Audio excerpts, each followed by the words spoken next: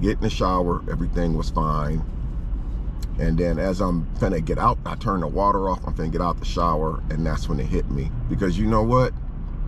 If I wouldn't have made the moves that I made a few days ago, my kids would have found me in my shower dead. They hate when you elevate. The second of losses, I'm handing them out, yeah, I had to go delegate. It feel like I'm floating. What's good, YouTube? It's your boy Damion Crier, and I am back with another video. I hope you guys are having a wonderful, blessed, and amazing day today. If you have not subscribed to the Crier family, you already know what to do. Turn that bell on so you are subscribed to the channel. Also, guys, I will be back dropping daily uploads on all of my other platforms. I'm still uploading over on Facebook every day. So if you guys want to go on over and follow me, man, we on the road to 1.6 million on Facebook, man. I feel so grateful, man. It's been probably about 11 months now since I had that page up and running, and I'm just very grateful for all the people who went over there and followed me. But anyway, guys, you know, this is not really all about that right here. I put a community post up yesterday, and I want to make sure that I didn't confuse anybody. When I put that post up, this had already been going on for a couple days. I put the post up about, like, I ran a fever of 103. I was 104, guys, where I actually had to go and get checked in. And I'm glad that I went and got checked in because it's real serious, bro. But I'm cool. I wasn't coughing or sneezing or throwing up like that. I didn't have none of those weird symptoms or signs. But I was just feeling really, really weird, man. And I was sweating and stuff. So I was like, you know what? I need to go get myself checked out. So I'm glad that I did. So I put the post up yesterday, which I probably will be taking that post down, telling you guys that, you know, I had ran a fever. I showed you guys like the little thermometer or whatever. And I put that post up because so many people, like, I think I had only stopped uploading for like maybe 3 or 4 days. And I put that post up because people was like DMing me, and people was commenting on my other videos like, Mr. Crier, what's going on? Where you at? Is you okay? So I felt like that the people had a right to know. And like, people was reaching out to me. I've even had people send me messages via text message. I'm like, whoa, what the hell? And I didn't respond to those people. And everything really doesn't need a response. And so instead of me like responding to everybody, I just put the picture up and let everybody see what it was and told you guys I will be back soon. So if you guys remember the last video that I dropped on the Crier family, I actually had deleted that video because that was a video of me going to the casino. Well, it wasn't of me going to the casino. It was a video of me actually at the casino. And I had hit a couple of really, really nice jackpots and stuff like that. And so I had took that video down after like it was up for like maybe 13 hours because I was like, wait a minute, this is not humble beginnings right here. This is not being humble. Like throwing in people's face what you want at the casino when you got people out there that's really in real life struggling and stuff like that. So I actually took that video down for that purpose and that purpose only. After I uploaded the video, you know, I was like, cool, this is a cool video. You know, I want to share with everybody, you know, what's going on with me, you know, how I'm having all this luck at the beginning of the year. But then I realized at the same time, that's not really being humble, because you got people out there that's real life going through it right now.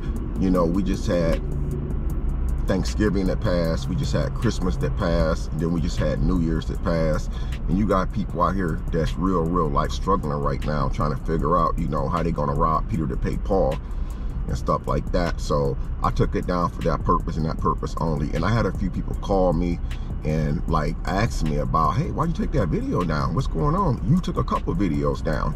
Because in the last couple of videos I did, I was like, well, you know, I think I was like showing too much stuff that I shouldn't have been showing. And when I do stuff like that, it kind of gives people stuff to talk about. And like, I really, you know, I'm really trying to stay away from all that. But the situation that happened to your boy, man, like, I brought up that last video that I had dropped, which was the casino video. And after I dropped that video, like, it was over with for me, bro. I mean, it was literally over with for me. So I ended up going to the casino, like Gold Nugget Lake Charles Casino. You know, we all feel like, you know, COVID is over with. You know, you hear little stories about COVID coming back here and there, COVID making this comeback, especially now that it's getting cold, now that it's really cold. And so, if anybody wondering, no, I didn't have COVID. No, I didn't have any COVID traits or any signs. I was running a really, really high fever, which was really at dangerous levels for me, especially at my age, man, 53. No, it's not old, but I am older. I'm not 23, 33, or 43. You know, I'm 53, and you know, as you get older, you put yourself at more higher risk. So me being at the Gold Nugget Casino, you know, it was a good day. I felt really good. I felt like, you know, it was gonna be my lucky day. And the lady that was sitting next to me told me that it was gonna be my lucky day. Well, sometimes your lucky day might just be your worst day.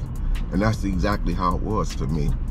So yes, I did have a good day at the casino where I won a few bucks. I was able to cash out really, really nice. But the downside to that is that when I was in that casino, I was playing multiple machines. You know, I didn't have a face mask on. You know, they was bringing me my drinks. You know, when I'm out in public, I don't really drink like that. I might drink like a Coca-Cola or a bottled water at the casino, which even if I'm not out in public, I really don't drink, maybe like twice a year. But going around those machines and stuff at the casino, you know, I had my vape, you know, going back and forth, touching my lips with it and stuff like that, and playing multiple machines that other people had played, been coughing and sneezing all over. And I wasn't being attentive, you know, to the safeties, you know, to the safety rules of life.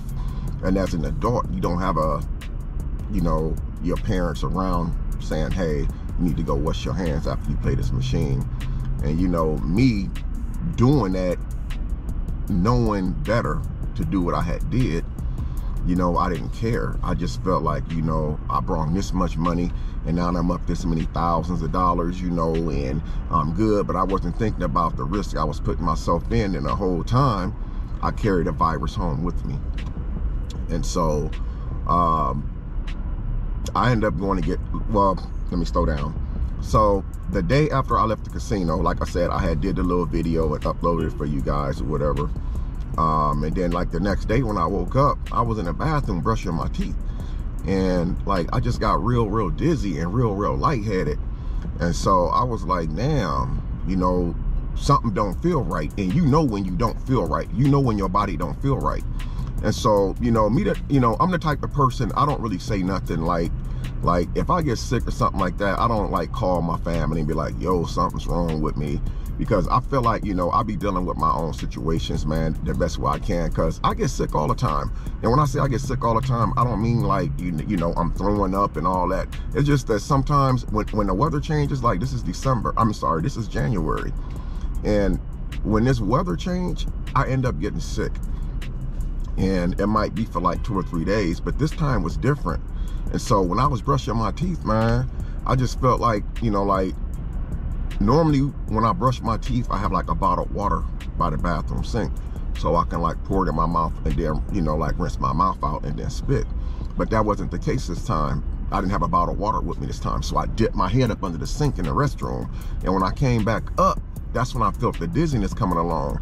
So I went in my bedroom and then sat on the edge of the bed, and I'm like, damn, something don't feel right, man. So after about, I say 10 or 15 minutes go by, I decided to go ahead and then jump in the shower. I get in the shower, everything was fine. And then as I'm finna get out, I turn the water off, I'm finna get out the shower, and that's when it hit me. I like just fell up against the glass in the shower. Like my shower is all glass. You guys seen it from previous videos or old videos. I fell up against the glass and I found myself holding myself up. And that's when I was like, whoa, something is not right. So boom, I made the call. I made the call that I didn't want to make because like them EMSs, man, it costs a lot of money for that stuff.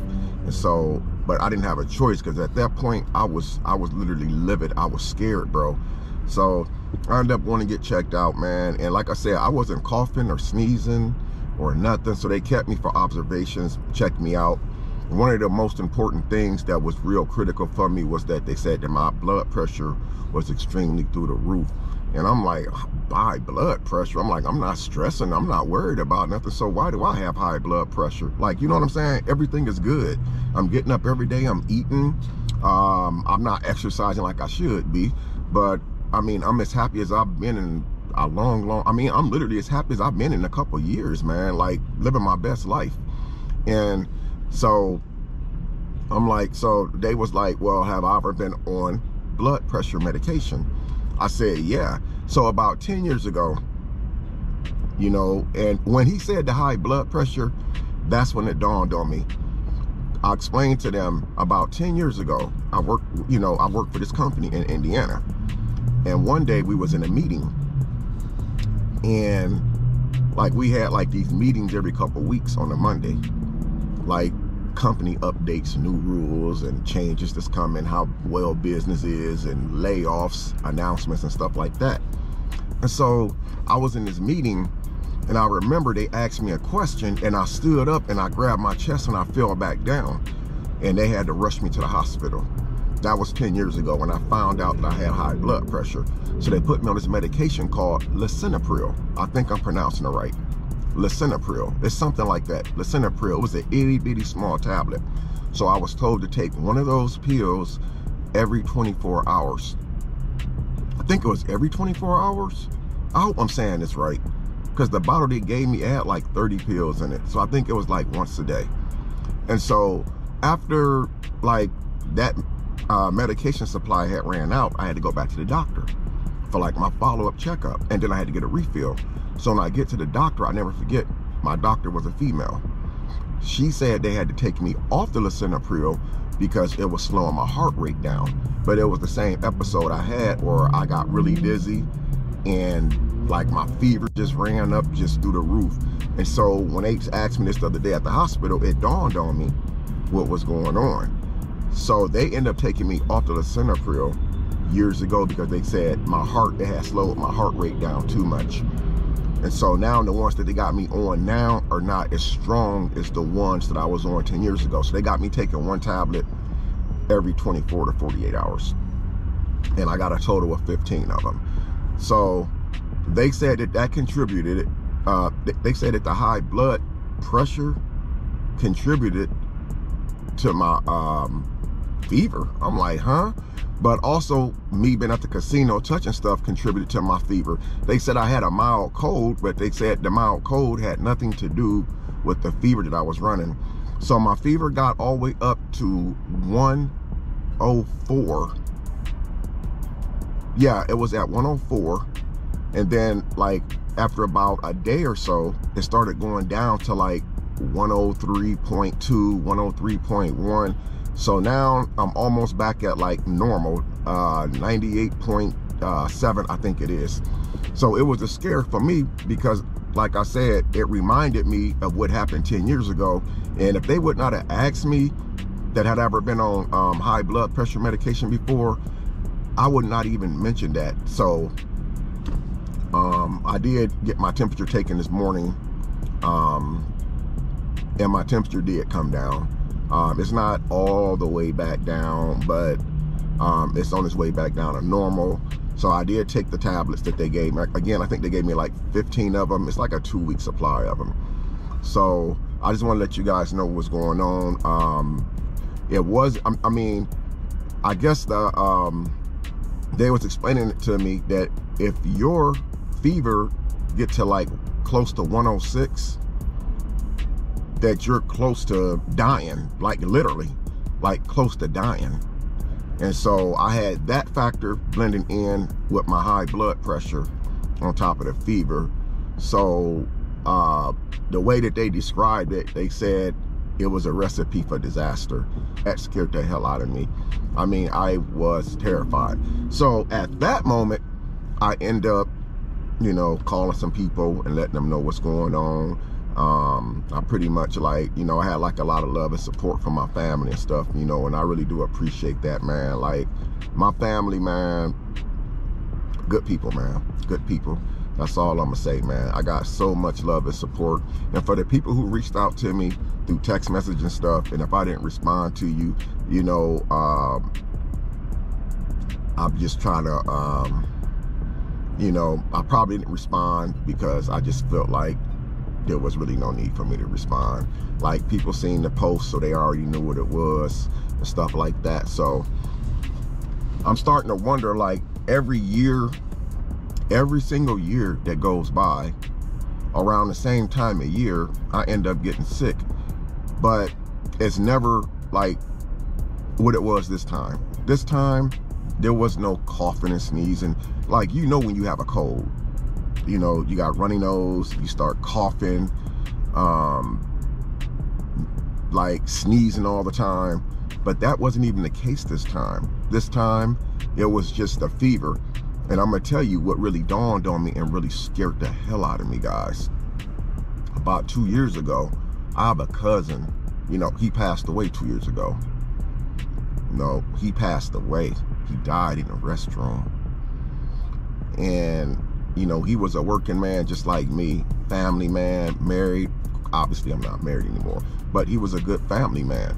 And he just literally just got up to go to the restroom, and he never came out the restroom. He passed away in there.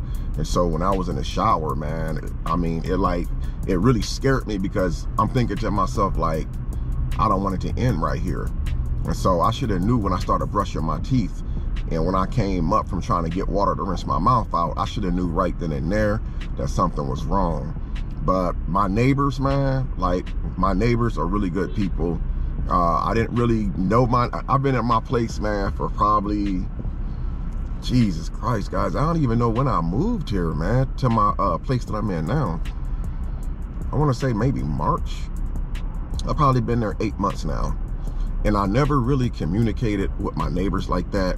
But the day that it happened, it was like everybody was out there. Everybody was out there, man. So I got to, like, you know, meet my neighbors. And right now, I'm not in my home because I got some people there cleaning my home.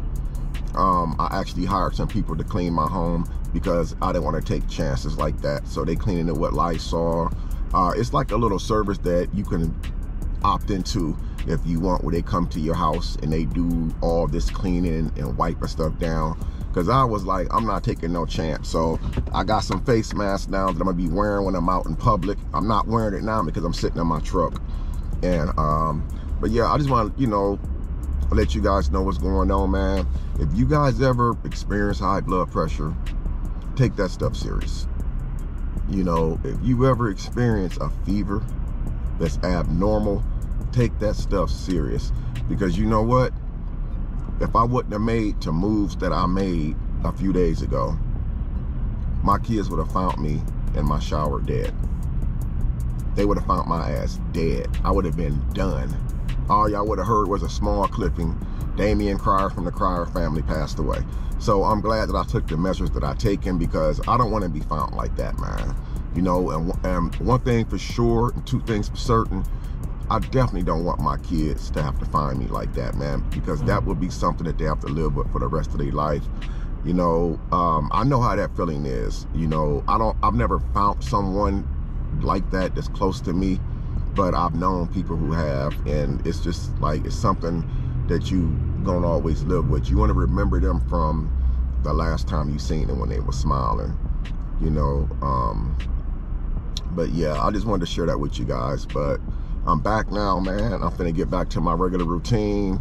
I'm still feeling, I'm not feeling down or anything because I'm out driving, obviously, so I'm feeling pretty good, but I'm still feeling like a little bit leery, like I have to continue to be careful, you know, watch what I do. Something that was said to me the other day, what was it, cholesterols, my cholesterols. You guys know I eat a lot of fried foods. That's been brought to my attention multiple times, but to actually hear it from a physician, you know, it's pretty serious. So I'm not gonna stop eating fried foods. I love fried foods, but I know at some point I have to cut back on eating fried food so much, because, you know, that could clog your arteries. They were just saying a lot of stuff could actually lead to high blood pressure.